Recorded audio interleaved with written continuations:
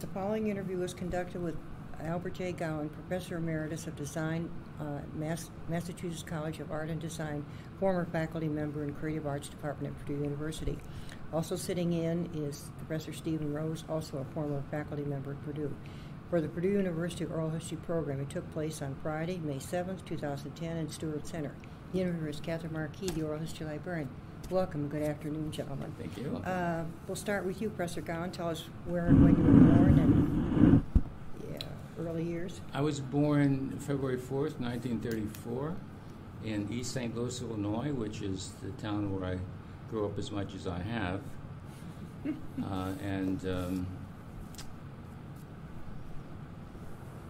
guess that's an answer. What was grade school, and then tell us a little about high school? I went to grade school. Actually, my first grade, we were out in Chester, PA. That was 0 to 6, but came back to the Midwest when I was 7.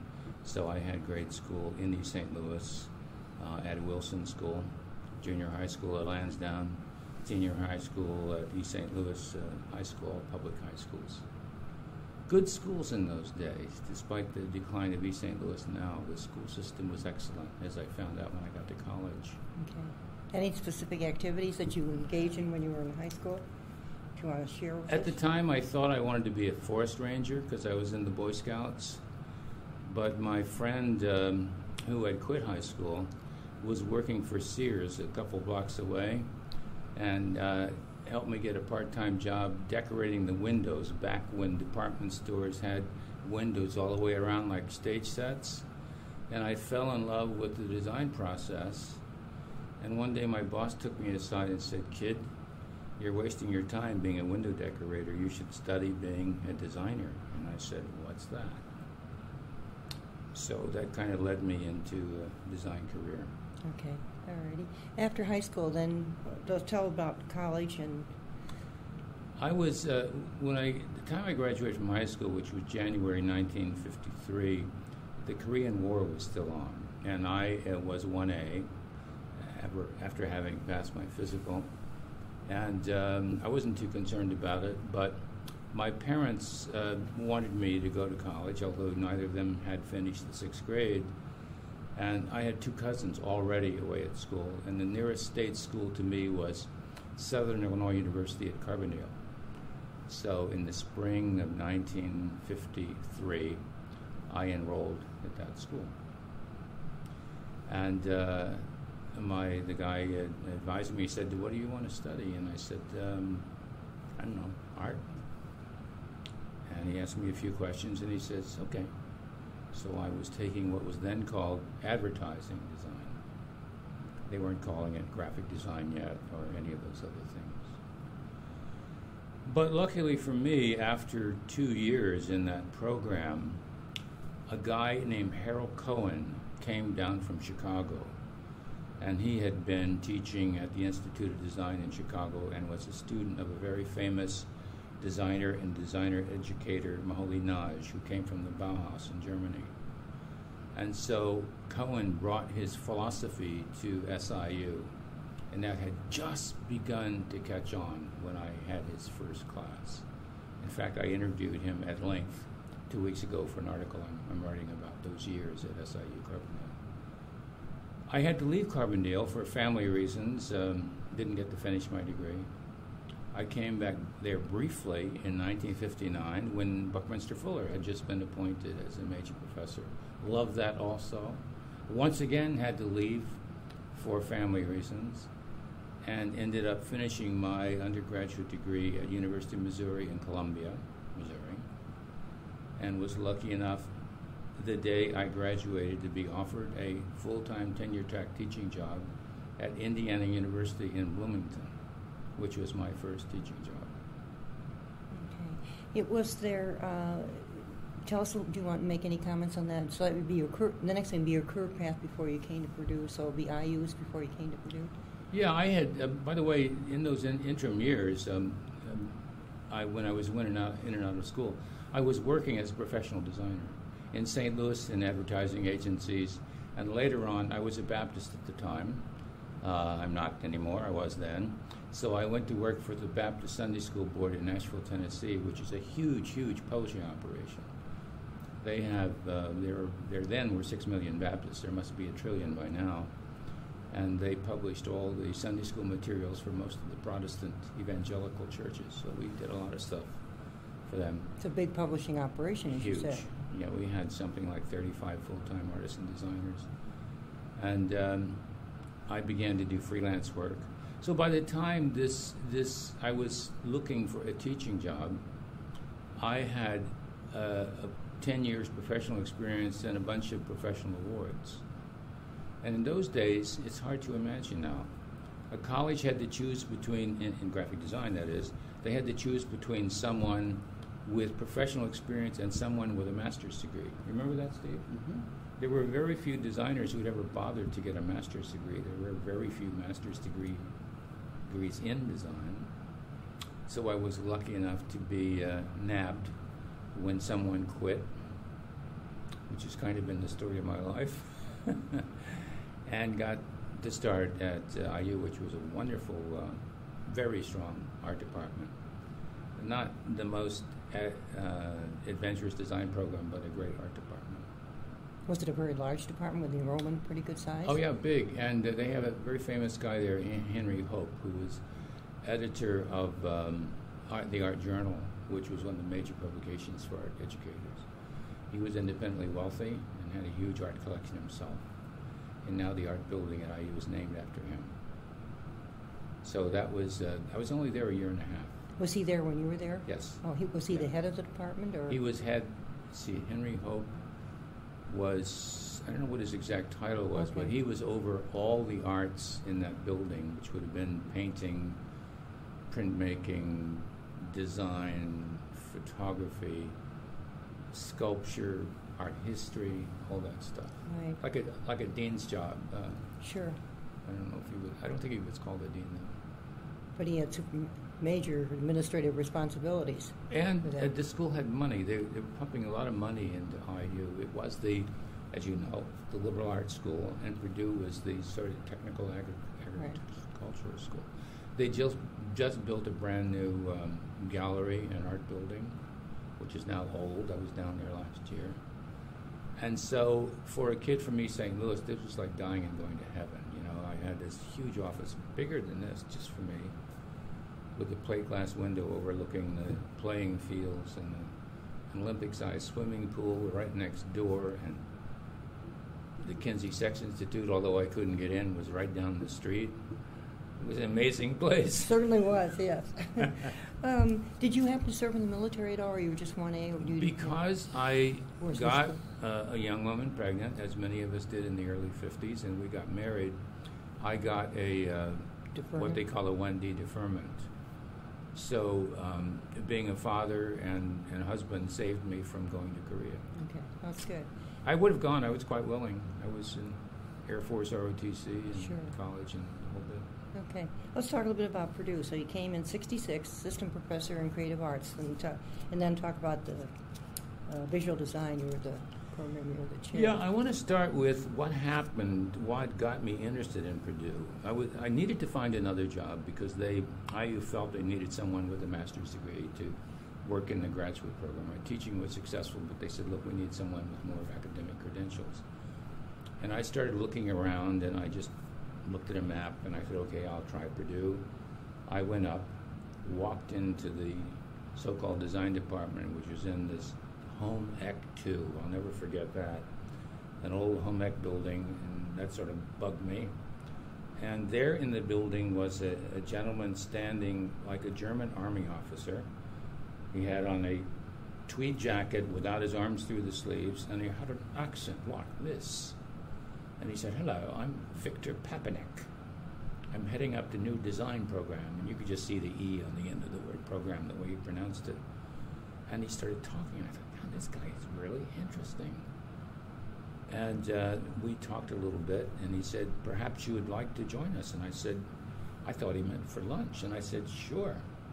And he said, when can you start? And I said, what, is this a job interview? And he said, apparently so.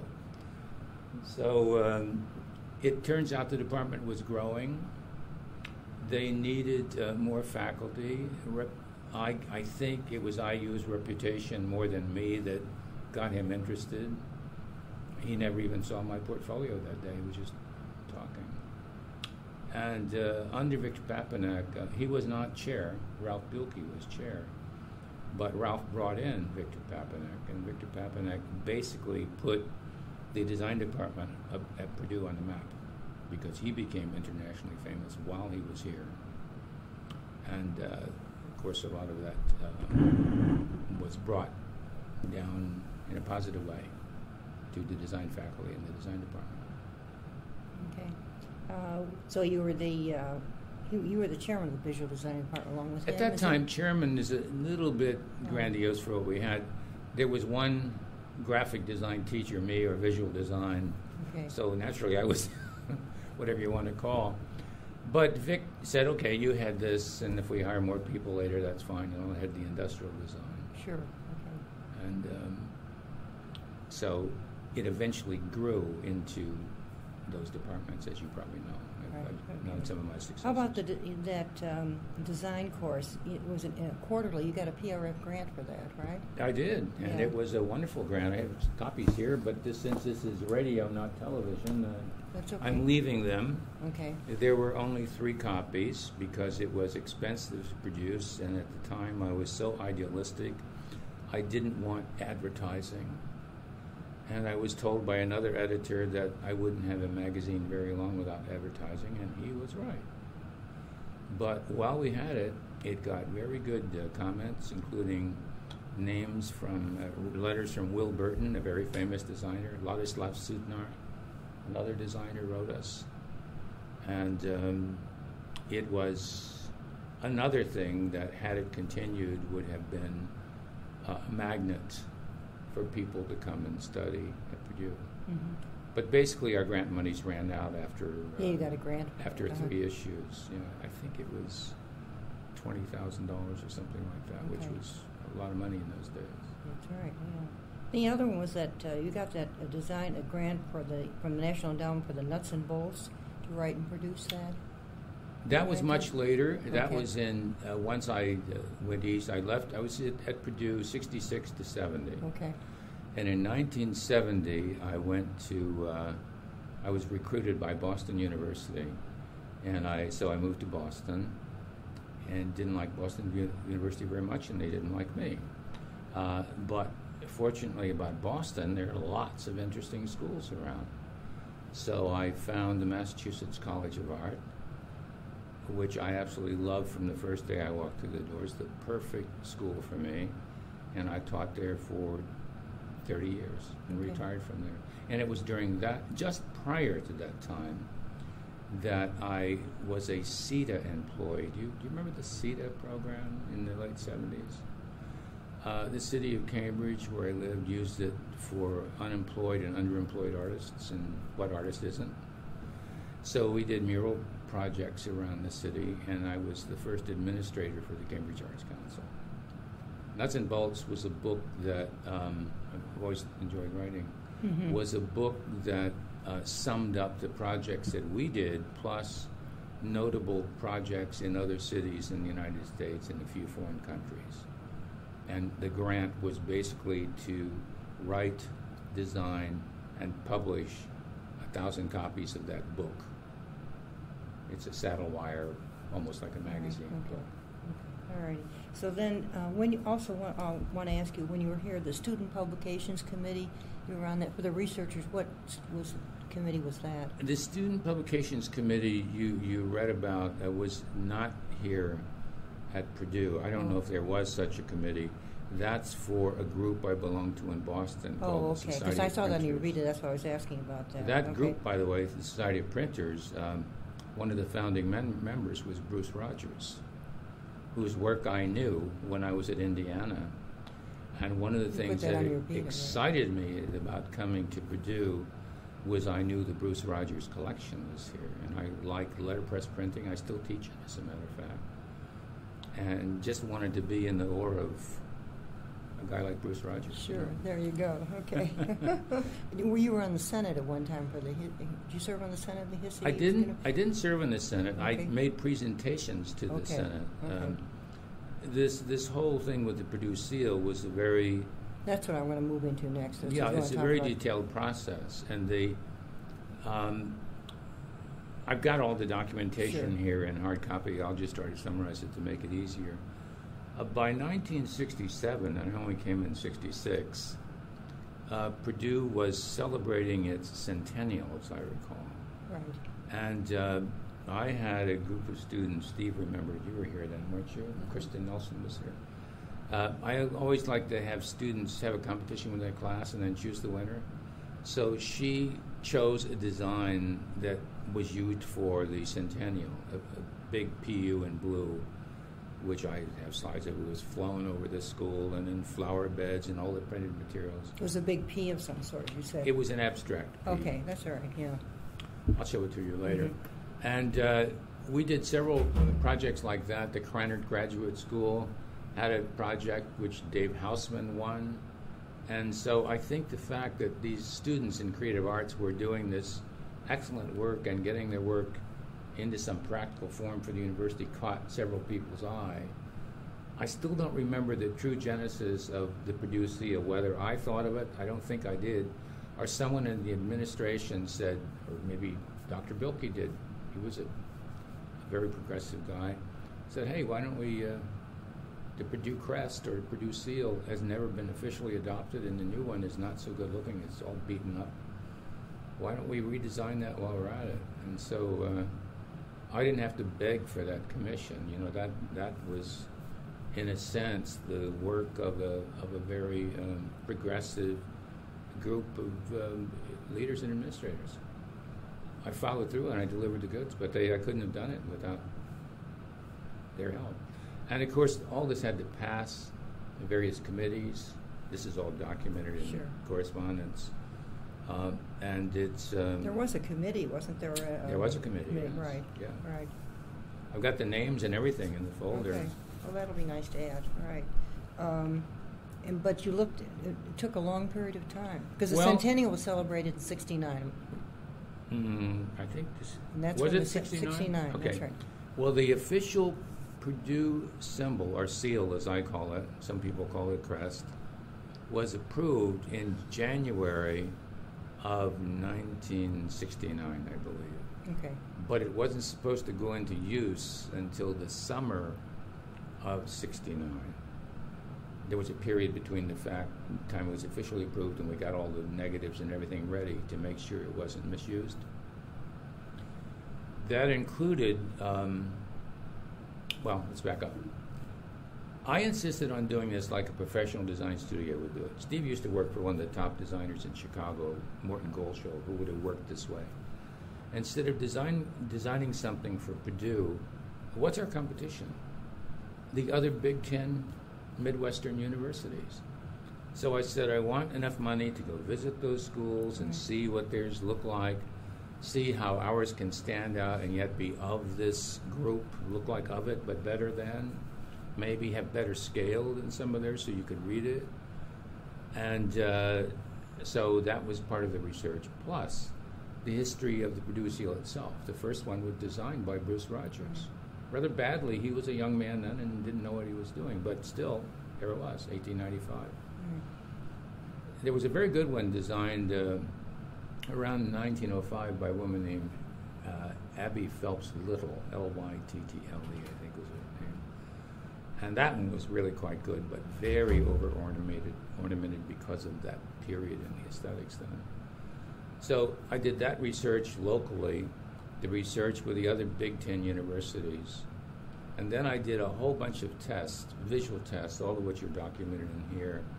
What would it look like on a sweatshirt? What would it look like on although why would an official crest be on a sweatshirt? What it would look like on stationery, a watermark? What it would look like on a car door, we had official vehicles, even what it would look like on an airplane's tail. And, anything where the logo of Purdue would be shown. Exactly. And I showed, as my slides showed, I tried to keep it objective, so whether people like the design or not, they had to admit that it was very legible compared to other symbols its size. So I would show it next to a pencil, for instance, compared to Indiana or Iowa Northwestern, any of these other schools, and ours always looked more crisp and clean, etc. So it was that kind of testing that I was able to take my time doing, and no one was saying, okay, where is it? Right. People understood that. Did you look outside for seals outside the Big Ten when you did your research, or did you? A few. There were a few that really impressed me. One of them was the University of Honolulu, of Hawaii, believe it or not, and they got a volcano, and in the background, instead of Latin, they have the thing in Hawaiian. Una mala wala hula, they're going around the outside. I thought it was interesting. MIT had a very simple typographic one, but their work was always really elegant and minimalist, sort of like the Bauhaus, because it is a technological university. Mm-hmm. Too technical, I thought, compared to Purdue, which is a complete university and different. I didn't do a lot of them because there were many things that were similar. All the land grad schools in the United States. That's what my question was going to ask, because the land grant school. Yeah, they were formed at roughly about the same time. Okay. They all had mottos in Latin, or a few of them had Bible verses. They often had a lamp of learning to indicate enlightenment. They would have Indiana's state seal has a buffalo running across a guy, and a guy with an axe. Looks like he's chopping the buffalo. Massachusetts has an Indian standing there not bothering anyone with an axe over his head. And, the land-grant schools had certain common icons which no longer had any relevance to what they were doing, including Purdue's. The Griffin, fine. But, they had this lamp of learning that looked like a melted Dairy Queen. The Griffin was crouching in some liquid that looked like maybe a Griffin had not gone to the bathroom in time. And this had happened over years of bad reproduction, not going back to the original, like when you make a Xerox over and over and it gets muddy. So it was a technical decay more than it was a conscious aesthetic one. Which happens. Unless you shoot from the original each time, right. Which is one of the things we did. Okay. Another thing I wanted to do is try to make it timeless. And boy, that's tough. How can you make this? I believed from the outset, because there were a few examples around. Rhode Island School of Design is a good example. They have a calligraphic logo that they use and seal. It's excellent. They've been using the same one you went to university, didn't you? Mm-hmm. Been using the same one for probably 100 years, and it never goes out of date. And I thought, why can't we do something like that? I don't want to design something that looks really corny in 15 years. And I'm really proud to say, Catherine, that at this point in time, looking back over the years and all the work I've done, some 45 years as a graphic designer, the one piece that still looks as strong as the day I designed it, in fact stronger because we took one feather away, is the Purdue seal. And it's not just because I designed it. Other people have said that it stands on its own. Calligraphy holds up, It's not about fashion or something that's current. So the testing worked, and I had a lot of help. I asked people's opinion, students, other faculty members, passed it around, and checked with things. There was time to play with it because my salary was being paid to teach, and I enjoyed that, and I could involve my colleagues and the students. And the committees were all respectful. They were learning the design process. At the same time. And they respected the fact that some designers work like scientists. Test, bend it till it breaks, and then back up, that kind of stuff. So that was all fun, and it didn't even seem like work.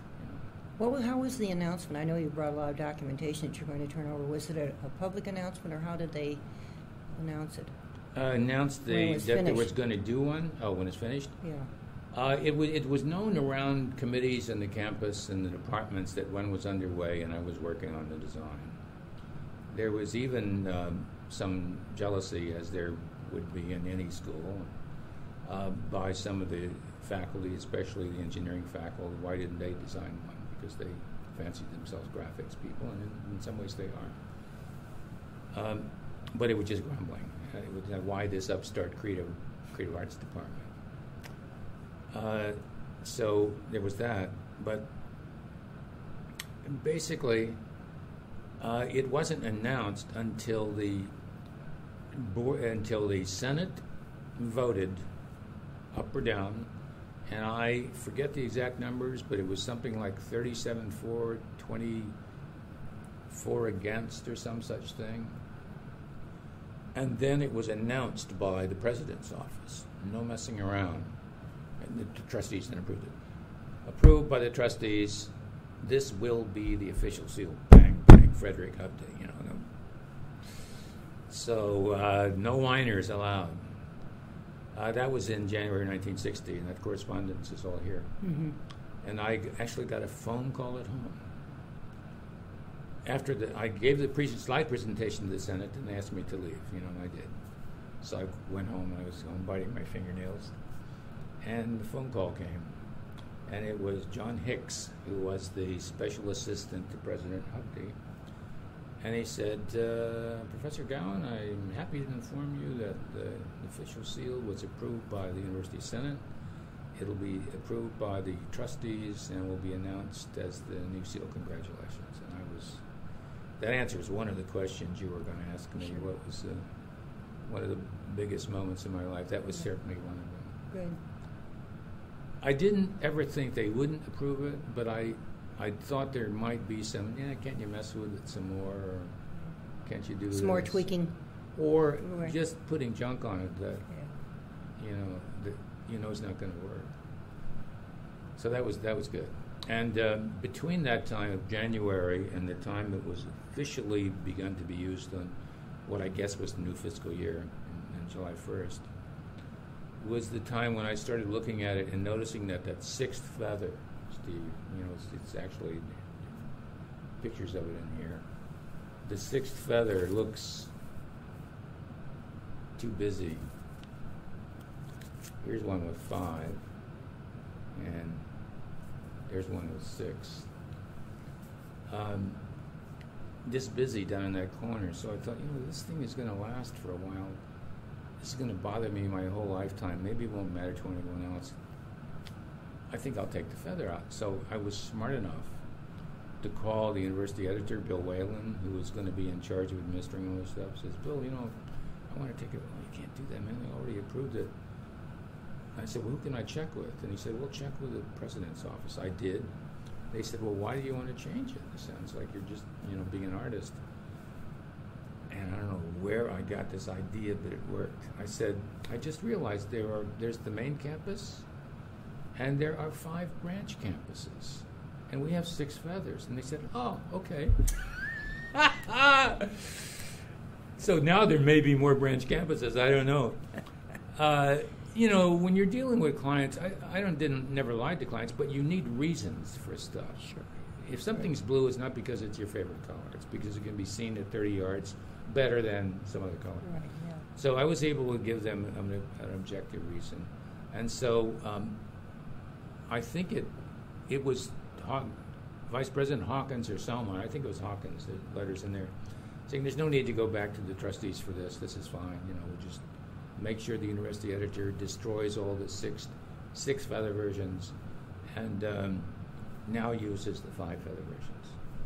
So there was time to do that smoothly between January and the beginning of the fiscal year. Sure, that's right. Should we talk a little bit about creative arts and Professor Rose? Sure. Does Professor Rose want to make some comments? Sure. Okay. Professor Rose, could you just tell us a little bit about when you came to Purdue? I came to Purdue in 1968. Okay. And there's a very interesting story. We can tell it now, Steve. Sure. This will be in the permanent record. Al was assigned by the business school, the Cranert Business School, to redesign all the recruitment brochures that they were using, and they were very old-fashioned and they were very dated. And they approached Al and they said, we need something that's modern, contemporary, that's going to convey who we are, what we believe, and that was his assignment. So Al, being a very good designer, realized that he needed photography to illustrate, to use as graphic symbols or to photograph the faculty, some of the facilities. And at the time, there was a photographic services at Purdue. And they were also part of the old guard. So the photographs that they made were, people holding hands, shaking hands, and they were very, very good, but they didn't have that contemporary feel that Al wanted. That a brochure needs to have. Right, a new new generation of brochures. And so I was a photographer and designer working in Chicago, and I sort of got tired of Chicago and the hustle and the bustle, and I realized I wanted to go into teaching. I had worked for a very good designer in Chicago. I worked for good photographers in New York. So I had a good background. And so I sent out resumes across the area. I had like a 300-mile radius around Chicago. And I sent out about 10 or 15 resumes, 20 resumes. By today's standards, that's nothing. But anyway, so one resume came to the dean of the faculty. I'll never forget. The dean of the faculty. I had no idea who to address it to. So I came up with the dean of the faculty. To whom it may concern, or right. Dear sir, or dear right. madam? Right. Gotcha. And it wound up in the photographic services. And they didn't know what to do with it. They weren't interested in hiring me or anybody. So they brought it over to Al. And they said... actually to Ralph Bilkey. They said, you may find this guy interesting. So Al got a hold of it, and he said, this is exactly the kind of person we're looking for. And he called me up, and we met in Chicago, had an interview, and he said, you're it. You're the man I'm looking for. When can you start? And I said, when do you want me to start? He said, was it like a week? About Monday. It was like a week. About a week, yeah. It was and I was so ready to get out of Chicago that I said sure. So somehow we got our act together, and I went down to. There was a faculty meeting on Monday morning, and I left my wife behind to sort of pack up everything, and apparently Al had created a real uproar because who was the main objector? Was it? Well, let's back up a little bit. Dean Day was the dean of Krannert Graduate School. Very decisive, take charge kind of guy, who looked me in the eye at this meeting when I said they needed someone to walk around for a year and just take photographs of the people in the Krannert School. He said, find me somebody. I took that to mean, find me somebody, okay? So when I saw the resume and saw Steve's work, which is superb, I thought, my God, what luck. You're hired. I had no authority to hire him. I had no budget to hire him. He said, what's my salary? And I made it a little bit more than mine. I said, that's your salary. Why I did that, I'll never know, except I didn't want to lose him. He's about to move someplace. So I came back and told Ralph Bilkey, which is the first time I turned his face pale. He said, oh my God. He said, why did you do that? And I said, Dean Day. He says, well, Dean Day should pay for it. So we called Dean Day, and Dean said, I didn't tell him to do that. And so there's none of this, yes, you did with the dean. He didn't recall being that emphatic about it, I think. So then we had the conundrum that the school had, not me, was here's Steve Rose, already looking for a house and had been promised a job, which is a contract legally, by a person unauthorized to do it. I admit that I was a little rash. But the good news is that Ralph Bilkey made him a faculty member in the Creative Arts Department, which already had a couple of photographers too, and they were a little worried about this.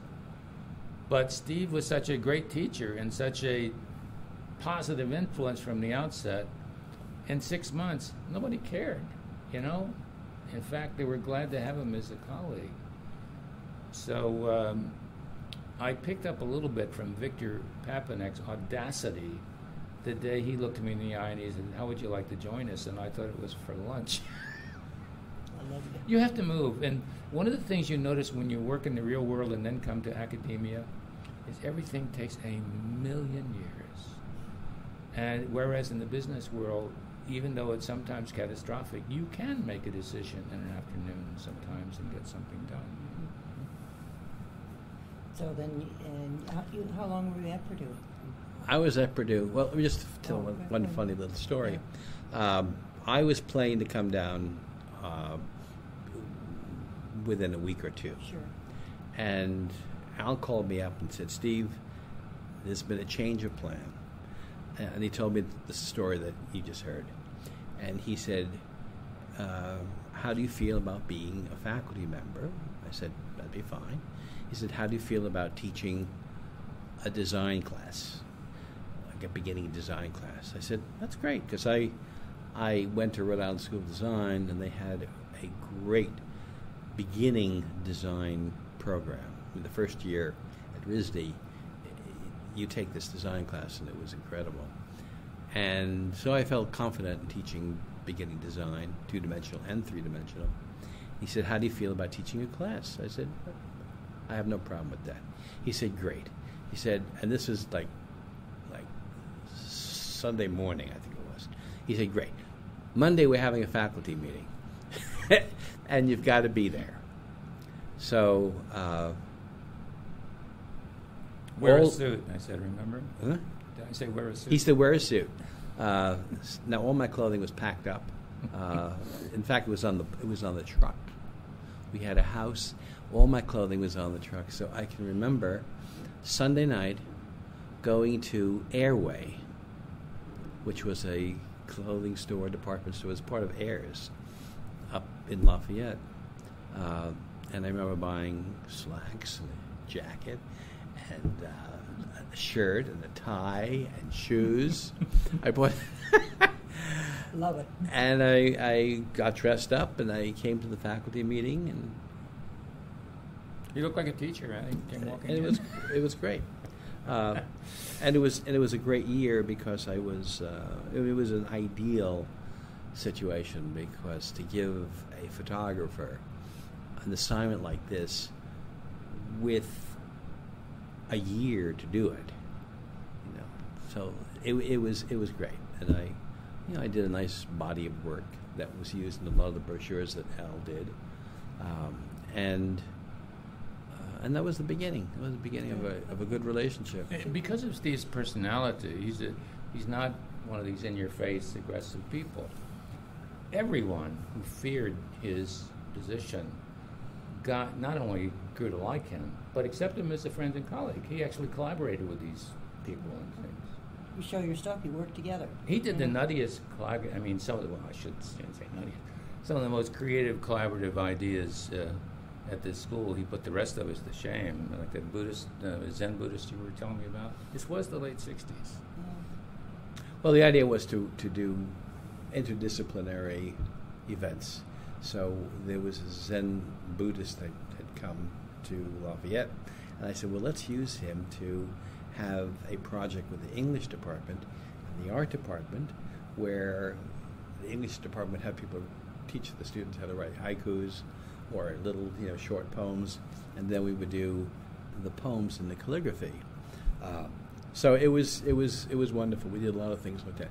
But one thing you didn't mention, or you did, but I want to reemphasize it, because one of the things that was very unique about what was happening in the art department with Victor Papanek is that he had a vision. He was sort of, by university standards, he was in a whole different place. And his vision was to create a brand new dynamic design area that was different from any other kind of design program in the country. So he brought in Al to teach graphics. He brought in a furniture designer from California. He brought in a design theorist. And lots of international students. And lots of international students. And also, Victor was internationally known. So he was traveling all over the world talking about Purdue and talking about the design department and what was going on. And these students would say, this sounds great, let's go to Lafayette. So we had students from Finland and from Austria, and they were creating very innovative kind of things. Not to mention the fact that I'm a Midwesterner, and I know the good and bad things about it, I think, the Midwest. Midwestern students are very open. And they really responded to this guy who looked like he came out of a World War II war film. He was colorful, and he had passion in the way he described things. And he told them that design could save the world. And they went about doing these little projects in class where they weren't just drawing things, they were observing the way a dandelion, for instance, releases its seeds and procreates as a way to perhaps irrigate a desert area. So you could use this mechanism of the plant to make something happen mechanically in a man-made object. That's called biomorphic analysis now, and it's widely used. So students felt empowered to make stuff that would really make a difference. And it didn't matter. They would come from agriculture, they would come from horticulture, they'd come from home ec. We had these required courses like Steve taught that were required in several areas outside of creative arts. And they became converts. I mean, let me at it. I want to be a designer. So it wasn't just the 60s politically. That was certainly there. We need to change the world. We're going the wrong way and stuff. But it was the presence of someone who was a visionary, who was also very controversial, like visionaries are.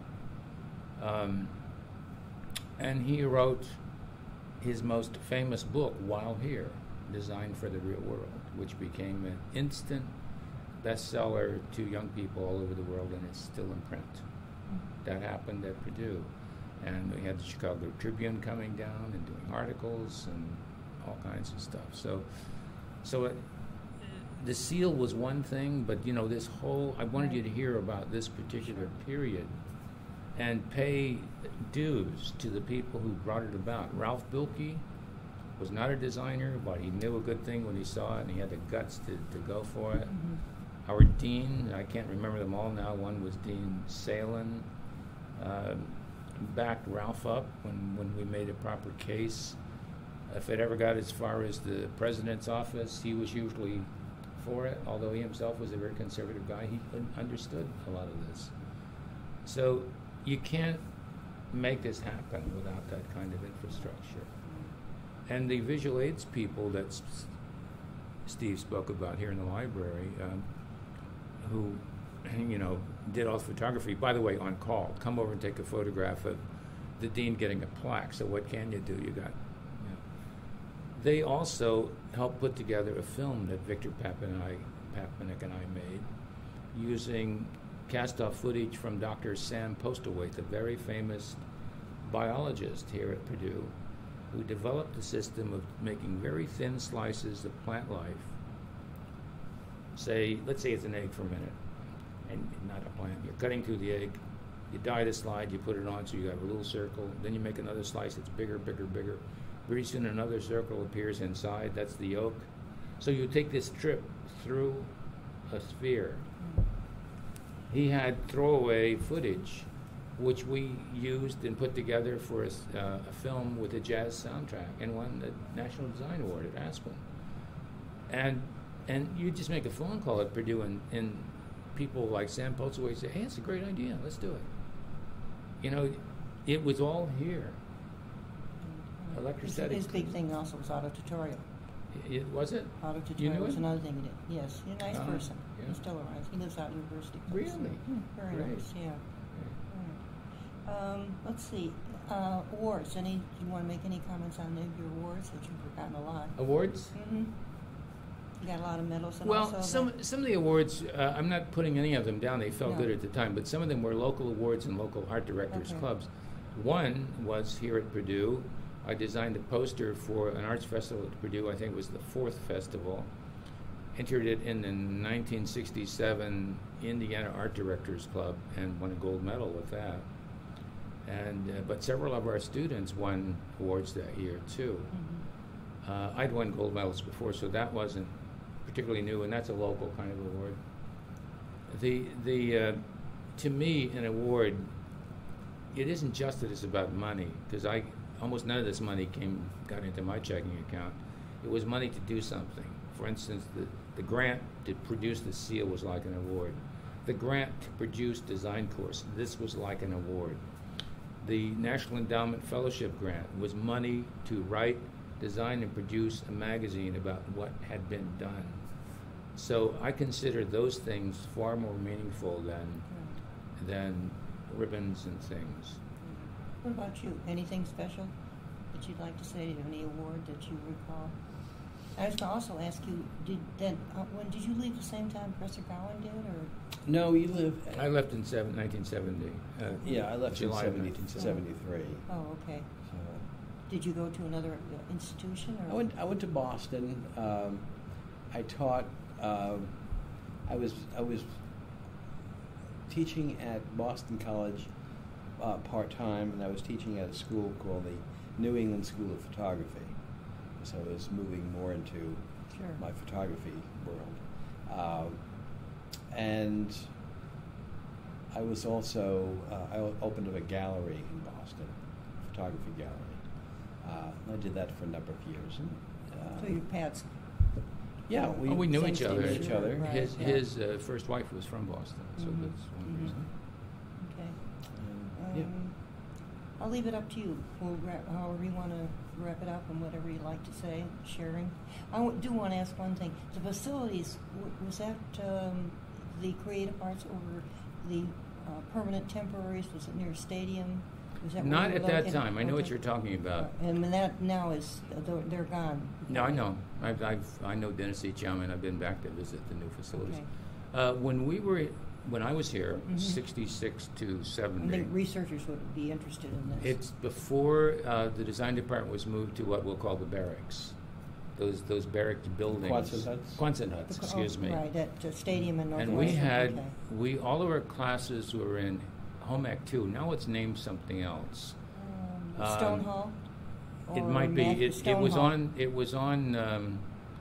Was it on Russell Street? No, it wasn't on Russell. There's Matthews Hall. That's the older building, and then Stone is the one that's next door to it. Okay. The narrow end of it faces State Street, and it's right next to one of the Home Ec buildings. That's all I know. That was the. All right. It wasn't all creative arts either. We shared some of those rooms with Home Ec. Okay. And this is a big. I'm glad you asked this question. We had a wooden house at 103 Russell, and there are pictures of it in here and details about it. That was the design center where my office was, Papanek's office was, a few other faculty. All the photography we had was in this wooden house. I had a printing press there, where I printed a lot of the graphics, including this gold medal winning poster, where I did tests of what, for instance, this young woman wearing a sweatshirt of the new Purdue seal. This was done on that printing press without her in the sweatshirt. By the way, you haven't said anything about your topography work here. You know, the type. Yeah, well, lab. I had taught letterpress printing at Indiana and brought my own press and some type up here to Purdue just to use as a simple way to print things, and printed a number of pieces. Oh, okay. Good. Limited Thank you. edition pieces Sure. for the university, Okay. a la Bruce Rogers. Not as well as him, but with him in mind. So, forgot now what We your were question talking is. about the house with all. Oh yes, the house. The house was fine for the people who worked in it. We loved it. It was, you know, Was it it was only the arts for the art department? it graphics just and whatever? design. Oh, It was design, like a okay. 7-room house, Yeah. but like a bungalow. It wasn't even We a loved it, and it big wasn't house. big enough. But during the student protests, which happened for totally other reasons, ROTC recruiting and other kinds of things, one night it was vandalized. By vandalized, not broken into, but spray painted. And there's slides of all this in here. This was the late '60s. Kent State had happened. There's a lot of protests going on. And it was some of the design students saying, why can't we have a decent building like some of the other? And they wanted it that day, you know, overnight. And so there got to be a lot of stories tied to the art department and those hippie students doing all of these raucous things. This happened across the country, by the way. The student protests almost always started in sociology departments, philosophy departments, and art departments. Free thinkers. And at Purdue, we got criticized a lot for that. And so that was a sort of a sad thing, because I always liked the house and would have preferred that to an office in one of those brick buildings. And I thought it worked okay. It's my belief that if you have beaten up facilities that keep the water off of your work, and because they're beaten up, you can enter them day and night and work around the clock, it makes a better design school than a building that has to be locked down at midnight. The best schools have always had what I just described, including SIU Carbondale. So those were, it's not just good old days, there was more freedom then to access buildings than there was later. Mm-hmm. And I think that it actually helped us to have that little house and that identity. It didn't help us with the university, but it helped us get away from all the committee meetings and think about design and hatch plans and make stuff. So it didn't bother me a bit. Right. Any closing anything that you can think of? Well, Did you come back? Have you been back to the campus at all? Yeah, Oh, dear. sure. Okay. So you've seen how it's grown. Oh. We're going to walk around after Okay. we're through here today, something Okay. we haven't had a chance to do together Okay. since we left. Well, the only other thought that I have that might be of any interest or relevance is that the thing, I was very interested in the difference between IU and Purdue, because IU has such a beautiful campus. Your daughter went to school at IU. Yeah, my daughter went to school there. And I was sort of jealous with the beautiful museum and the Lilly Library and all the facilities that they had. And I looked very closely at the work that they were doing compared to the work that was being done here at Purdue. And I found the work here was much more interesting, much more innovative, much more exciting than IU. And so I always speak very highly of Purdue because it's, there's that blend of liberal arts and engineering. That is a very interesting, healthy mix. Where in other schools, it's just liberal arts, more liberal arts, and some more liberal arts, And traditional art programs where maybe some of the artists' their work is really very avant-garde and stuff, but basically it's the fine arts against the world, which is a very different proposition than design can save the world. Sure. Totally different. Right, yeah. I have another theory. I think that when you're in a university where you feel embattled, it's good for you. No matter what you're doing, it means you can have enough juice to try to make something happen, Maybe there's even a sense of urgency about it. If we don't get together now, we'll never have a chance to do this. It might be good for us. That's right. Is there anything that I omitted, or you think we're all set?